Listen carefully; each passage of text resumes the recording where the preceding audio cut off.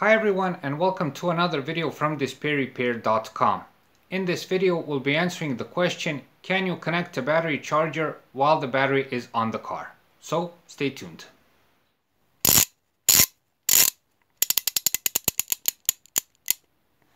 display-repair.com. Be sure to visit us at our website display-repair.com, where you can find more useful car and driving tips. Before we start, I would just like to say, as sort of a disclaimer, that this isn't the proper way to recharge the battery.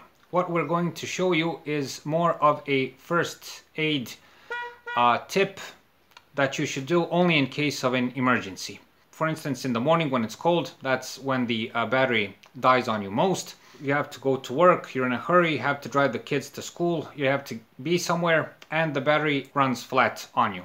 This can happen, okay, especially if the battery was weak during the summer season. So what can you do? Especially if you're not in the situation to go and buy a new battery, or you don't have a spare one at home, which most of us don't. If you have a battery charger at home, then there is the possibility of getting the car started by connecting it while the battery is on the car. People also avoid disconnecting the battery and taking it out because, you know, if you're in a hurry, it demands for you to go and change your clothes, try not to get dirty. On some cars, it's not that convenient to take the battery off, and so on. So yes, it is possible. Yes, you can do it. We'll show you how to do it safely, but know that, again, it's only in case of an emergency and as a first aid measure.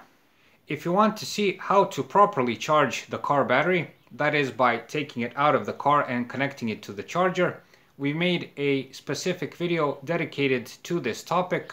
Click on the link if you want to see it. So this is the usual scenario. You get in the car and this happens.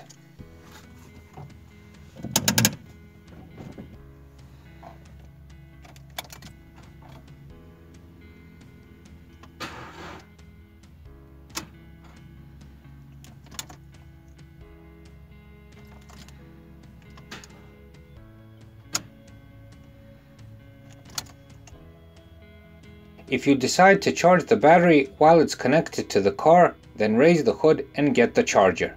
For this you'll need, of course, a battery charger, and if the socket for the power supply isn't near, an extension cord. The charger shown here is the classic household commonly used one. It will do the job just fine, but know that the more amps the charger has, the better the battery revival will be, not to mention that it will charge faster.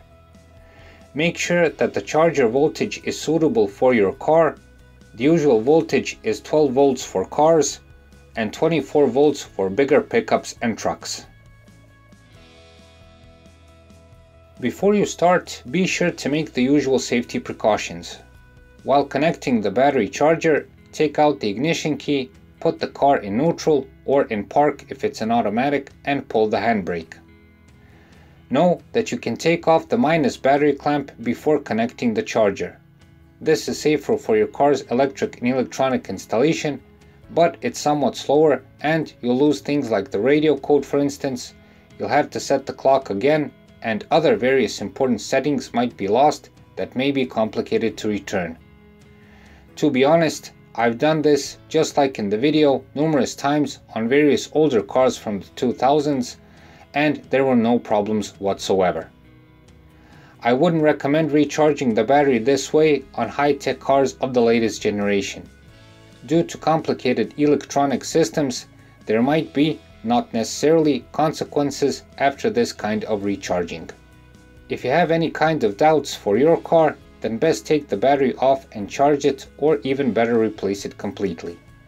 If you want to see how to replace the car battery, click on the link to see a separate video dedicated specifically to this topic. First, properly position the charger under the engine bay. Why is this important? Well, know that you are putting an electric transformer under voltage inside your engine bay. If you place it somewhere where it can fall off, not only can you damage the charger, but you can also cause an accidental short circuit, for instance. So position the battery charger, if possible, on a stable, flat, preferably plastic surface. For instance, the engine cover, like in this example, is a good place. The position of course depends on the engine bay and where the battery is positioned. But whatever place you want or have to choose, the most important thing is to put the charger in a safe, dry and stable place. Another better option is to use a chair or stool, for instance, and put the charger next to the car near the engine bay. This way there's less to worry about.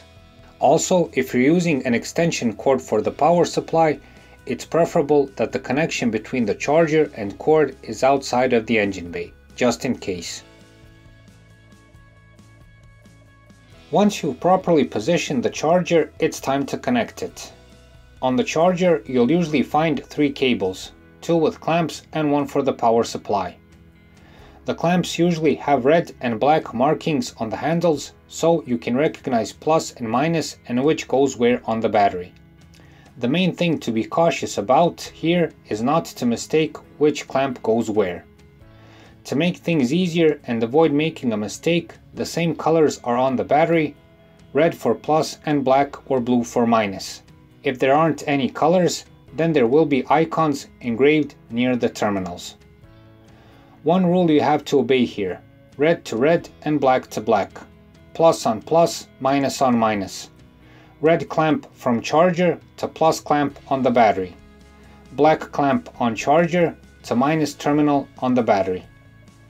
Make sure that the charger clamps are snug on the battery terminals. If not, the charging will be weaker, not to mention they can accidentally snap off the battery terminals while under voltage. So very simple. Pay some attention when doing this, as if you switch the clamps, there is a good possibility that you can damage the car's electrics and electronics. Also, the fuse on the charger may blow. Best first connect the clamps and then the power supply. So first clamps and then the socket. If possible, put the plus first and minus clamp second. Besides this, position them so there's no danger of accidentally touching other parts of the car, especially the plus clamp, or touching each other. If you have a plastic cover over the battery, like in this case, make sure to either remove it or secure it somehow so it doesn't fall back on the clamps and damage or push them off the battery terminals. So connect correctly and make sure the charger clamps are tight and properly positioned. Regarding charging the battery, leave it at least for half an hour to recharge. The success of all this depends on factors like the condition of the battery, does the engine have an easy start, is it a gasoline or diesel engine, and else. For instance, in this case, half an hour was enough to start the engine without any problems. If you haven't noticed, this is a gasoline engine. For a diesel engine, I would leave it for at least 2 hours, especially if it's cold outside. In any case, if it doesn't start after that, search for another solution for the problem, namely best replace the battery, as all of this will probably not help. Also, avoid leaving the charger for a long time, like overnight. Again, this is a first aid measure, and if you see that you have to charge the battery longer, best take it out of the car and then recharge it. One more tip: if you see the scale on the charger that shows how much the battery is recharged go from 0 to fully charged in a matter of minutes, then there's a good chance you'll have to replace the battery. When the charging is finished, first disconnect the power supply and then take off the clamps. Watch when you're taking the charger out so the cables don't get tangled within the engine bay. One more reason why you shouldn't start the engine while the charger is in the engine bay. If you're not careful, the engine pulleys may accidentally pull the cables and damage the charger, not to mention the safety hazard. One more important thing: never start the car while the charger is connected. Best take the battery charger off and then try to start the car.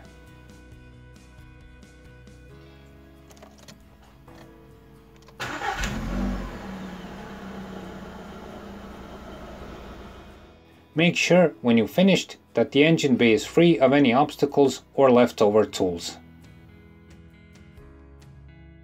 So, can you charge a battery while it's connected to the car?